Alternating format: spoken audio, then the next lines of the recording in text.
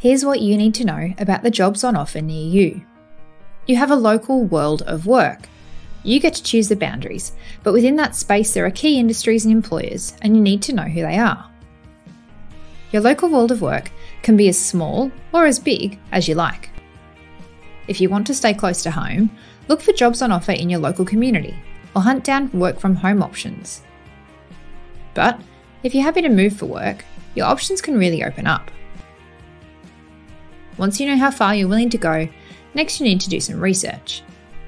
Who are the biggest employers in your local area?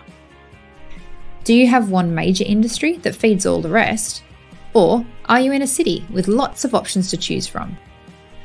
Once you've identified who is employing people in your local area, the next thing to do is to look at the types of work they're offering. Are there lots of entry-level jobs? Or do most of them require further training? Is the industry expected to keep growing into the future, or is it on the decline? Take some time to learn about what's out there, and you may be surprised by what you find.